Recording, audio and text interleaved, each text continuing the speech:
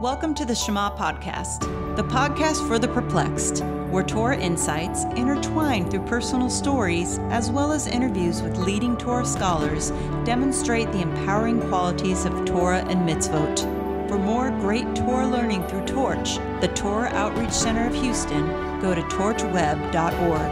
Now to the show. My friends, thank you for joining me once again on the Shema Podcast. One of the things that I used to be really challenged with was those moments when you have to wait. It was so aggravating. Doctor's offices, grocery lines. I didn't verbalize this, but I know subconsciously I was thinking to myself, the audacity of all these people around me. I mean, here I am letting them live in my world and they don't know that I'm a busy man, that they should accommodate my schedule. The nerve! This is something obviously that has improved tremendously over the years as I started learning Torah and really attempting to integrate these ideas in my mind. But I'll tell you something that I have discovered in the last 3 or 4 months that has made those moments the most meaningful moments in my life, and also ones where now I look forward to and relish those opportunities. So one of the things that happened to me earlier this year was I had learned this idea of going out and doing Kiddush Hashem, bringing honor to Hashem's name, and especially now since, I'm over the last 3 or 4 years, when I'm out in public, I'm wearing a yarmulke, I'm wearing tzitzits. People clearly know that I'm Jewish. I represent Hashem, His Torah, and all of you guys. And obviously I want to reflect well on you as well to the outside world. So I had this idea on my mind, and my wife had asked me to go to the grocery store to get some items for Shabbos. And this idea was on my mind. And when I got out of the car in the parking lot to go inside, I said, all right, Hashem, show me an opportunity where I can do Kiddush Hashem, where I can bring honor to your name. And as I was walking into the grocery store, what I clearly saw was an elderly woman standing near the driver's side rear wheel, just staring, not moving. So I quickly walked over to her and I asked, ma'am, is everything okay? And she said, no. She said, my glasses fell off and rolled under the car and I can't see anything. I was like, okay, I got it. And I got on my knees and hands and looked under, and sure enough, her glasses had literally rolled right to the middle of the car. I mean, this woman at her more mature age would have never been able to get on her knees and hands and then reach out and crawl under the car enough to grab those glasses. So I did so, and I cleaned them off, and I handed them back to her, and she put them on and had this big smile and thanked me. And she said, I can't tell you how scary it is when you can't see where you're going. And I said, ma'am, I get it. I've had many days like that. And then I went inside and ran that errand. It was just like the most incredible experience. One of the things that used to drive me crazy when I traveled with sales guys is when they would check their luggage. I'd be like, guys, really? Come on, amateur hour. But what I found now that I've been keeping kosher and I'm religious now, I found that it's always amateur hour for me when I travel. I mean, you pack your suit and your clothes, and then you get your workout clothes, but then you start throwing in your food and your talis and tefillin and the books you're studying. I'm always going amateur hour. I'm always checking my luggage. So this time my flight gets delayed. I get in late. I'm exhausted. It's been a long day. I go down to get my luggage. And of course, what I would typically do is you stare at the sign where the lady promised you, this is where your flight is going to drop off its bags, but you don't see your flight lit up yet. And they keep telling you, well, it'll come. And then when they finally do put up your flight number, now you're just staring at the baggage carousel, just, where's my suitcase? I want my suitcase so I can get out of here. So I found myself in the same situation again. And one of the things I will tell you I'm really avoiding doing is this impulsive act of grabbing my iPhone and scrolling through it, looking at nonsense. Like, do I really need to look at my stocks? No, I don't. Do I need to read the news? No, nothing really positive there. There's nothing on that iPhone that's going to bring any enrichment to my life. Now, granted, one of the things we have now, which is so beautiful in all these situations, is we can plug in a podcast. and I can listen to Rabbi Yokov or Rabbi Ari Wolbe or Rabbi Busco, which is fantastic. But now when I'm out and about, I'm like, this gives me a different opportunity. I can do that when I'm in my car, when I'm totally sort of isolated. But now when I'm in these situations, I want to embrace these opportunities in a way that I can't do when I'm driving in my car. So I said the same thing to myself as I was standing at the baggage carousel. I said, Hashem, give me an opportunity to do a Kiddush Hashem, to bring honor to your name, to do a mitzvah. And I looked around and immediately saw a man who looked quite distraught. And so I walked over, asked him if everything was okay. And he said, no. He goes, he was an airport employee. And he said, I cannot find my wallet.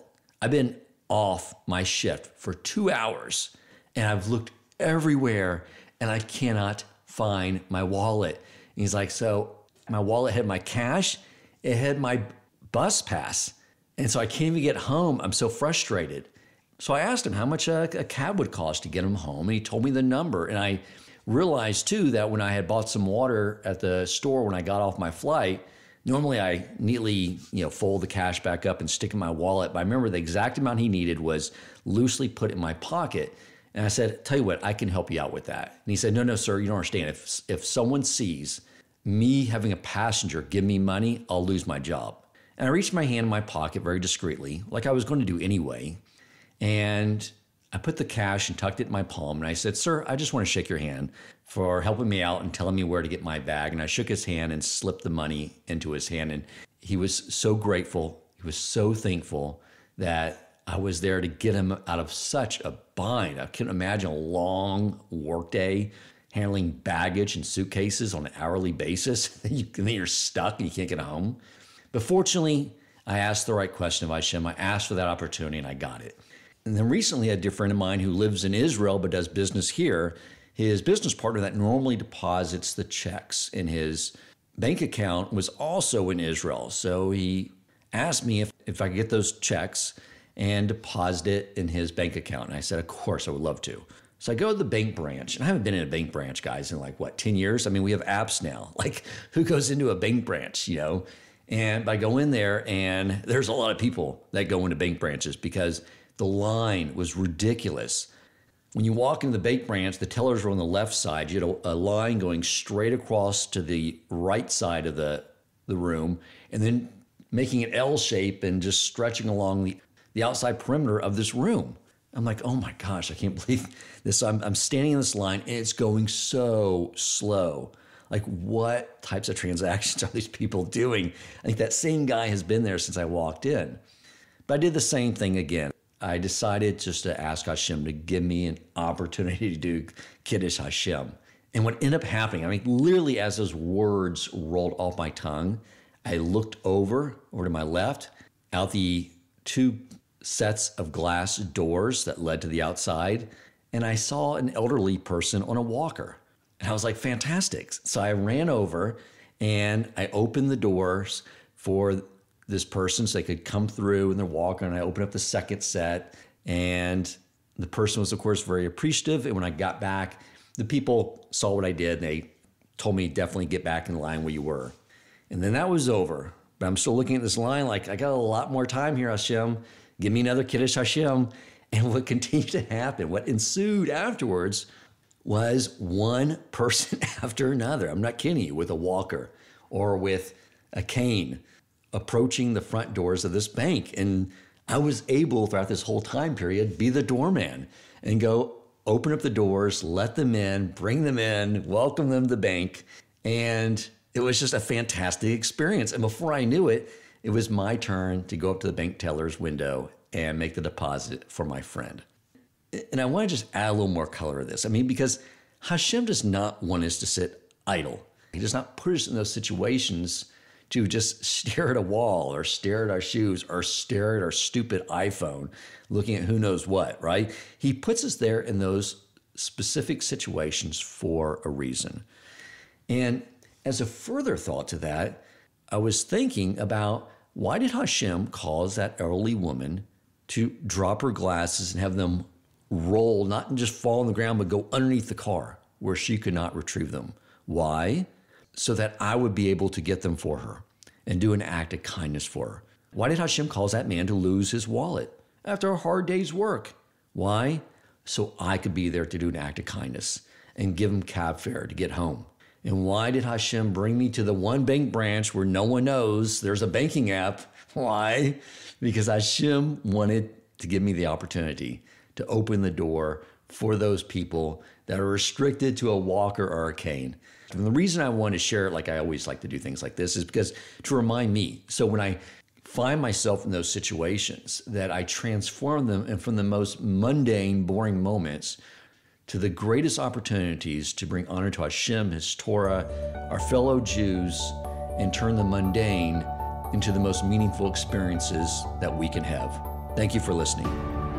If you enjoyed this episode, please consider supporting Torch so they can continue to spread Torah wisdom to the world by making a donation at torchweb.org and clicking donate in the top right corner of the page. And if you would like to get in contact with our host with comments, suggestions for future topics of learning, or questions for him or his guest rabbis, you may email him at president@torchweb.org.